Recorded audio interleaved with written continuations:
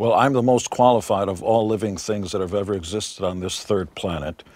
I am the quintessential demigod of rock, the living, breathing, forever eternal, and insanely handsome specimen sitting in front of you.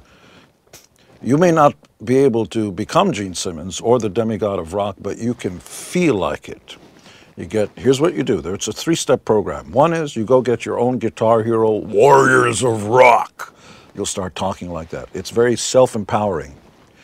Two is you actually start doing it. Three, you evolve and you become. 1, 2, 3. Guitar Hero Warriors of Rock. You'll see. Your girlfriend's going to like it.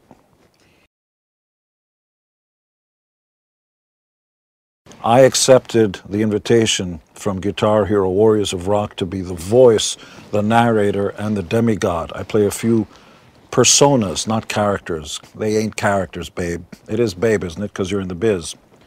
This is an extra special next generation.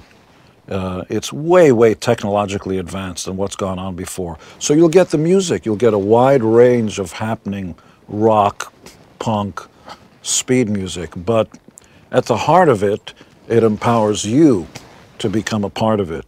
It's not like watching TV. You become the TV, if you see what I mean. The video game itself enables you to kind of get into it. I will tell you, in all honesty, I wish Guitar Hero Warriors of Rock was around when I first started. Because at the beginning of anything, all you can do is dream. You know, what does it feel like? I mean, everybody wants to know, what's it like being a rock star? Guitar Hero Warriors of Rock is the key that unlocks the inner rock star in you. I know this sounds like a soundbite. What it really means is, I know what it feels like because this is what I do all the time. There is no feeling like this anywhere in the world. It's cooler than being the Pope. Okay? But you can get that feeling.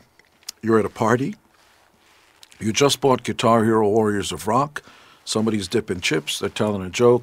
You put it on, and you're the center of the party. And you get to pick up that guitar and be in the band and know what it feels like, and somebody else, and all of a sudden you're doing something that's cool for the family, for your friends, guys and girls. I love it.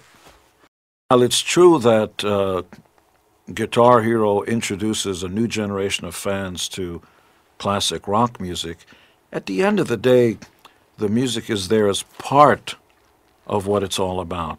Because if you're just going to listen to music, buy a greatest hits of either your band or of a decade, whatever it is. This is more. The music becomes a part of you, sort of like a soundtrack to your evolution, your metamorphosis into what you can be. In my case, the demigod.